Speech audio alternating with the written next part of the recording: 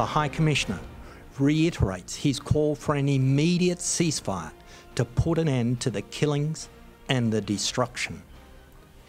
Israeli military action in Lebanon has caused wide-scale loss of civilian life, including the killing of entire families, widespread displacement, and the destruction of civilian infrastructure, raising serious concerns about respect for the principles of proportionality, distinction, and necessity. And we are against that. We wanted to stop it because the country was paralyzed, although it is in few parts of the country the fighting was, but the country as a whole is paralyzed. And we wanted to finish this and to have a ceasefire. Hopefully tonight, by tonight, we will have this ceasefire.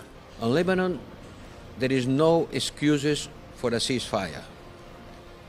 On the proposal agreement brokered by the US and France, Israel has all security concerns.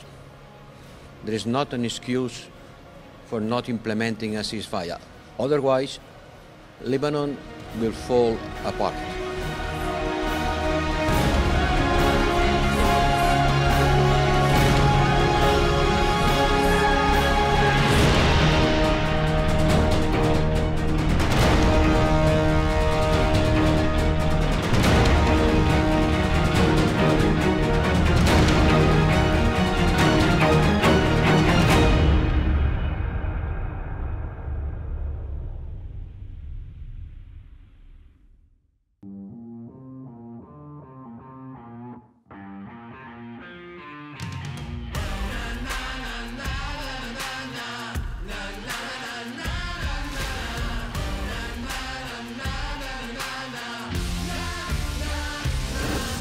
Make informed decisions with comprehensive analysis on the go.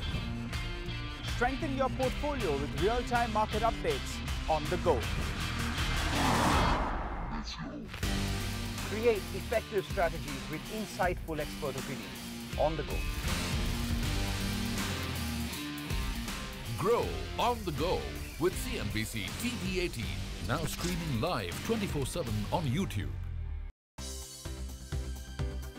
For more news and updates, all you need to do is follow CNBC TV 18 on all of our digital platforms.